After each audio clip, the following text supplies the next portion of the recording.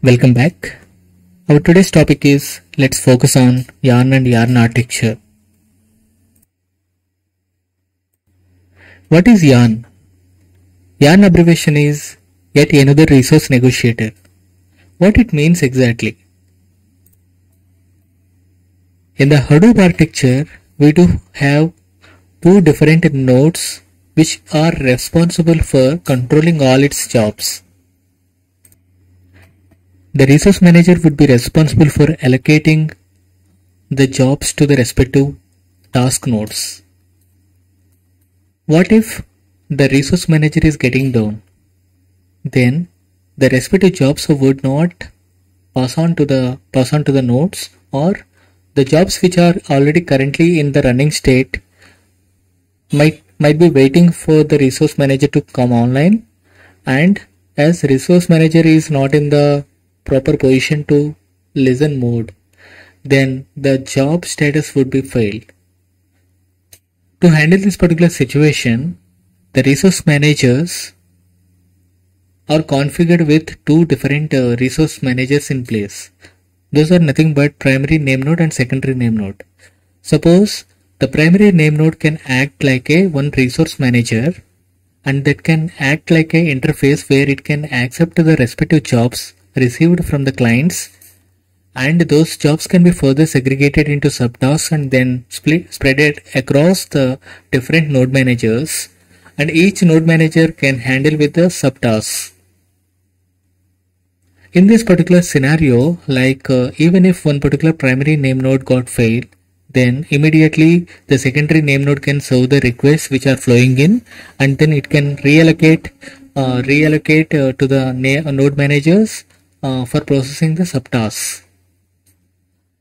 And the secondary name node will keep an eye on the primary name node to get active, and once it is getting active, then it will hand over all the existing jobs and also the pending jobs which are coming as a request to the secondary name node, and it will hand over to the primary name node, and then secondary name node will be in the idle state. So this mechanism would guarantee that the jobs which are submitted will never get exhausted, or this entire concept is built like a high availability mode. So the high availability can be achieved via this particular resource manager concept, and first resource manager, it would be responsible for the entire jobs life cycle of the jobs received from the client sides.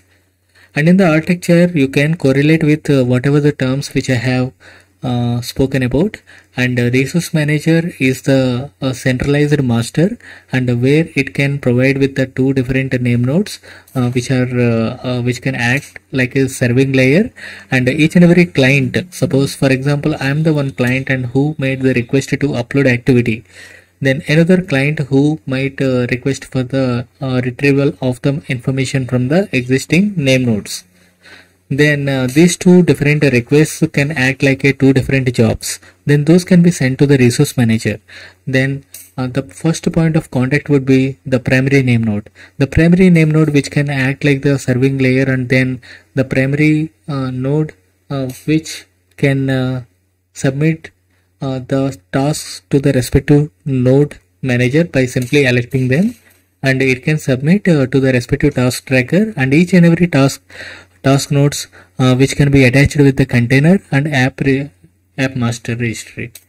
So application master which can hold each and every task level, and where we can able to see the task which is under the running state, and if any failure, then we can see the history from the application master.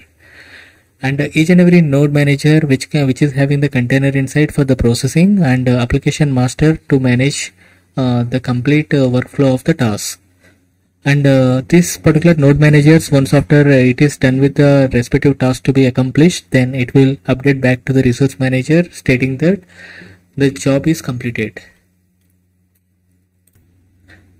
With this particular concept, which would provide like a high availability mode, and with this particular high availability, the application never fails, because as and when the primary name node which is getting failed, then it is handovering all his jobs to the secondary name node, and the secondary name node will be live, and it can serve the request flowing in, and whenever the primary name node gets up and running, then it will hand over the jobs to the primary node, and it will get relaxed. So this entire system is a high availability, and this yarn architecture will be providing the high availability concept on top of the Hadoop flavor. Please feel free to ask any kind of queries in the comment section, and happy learning. Thank you.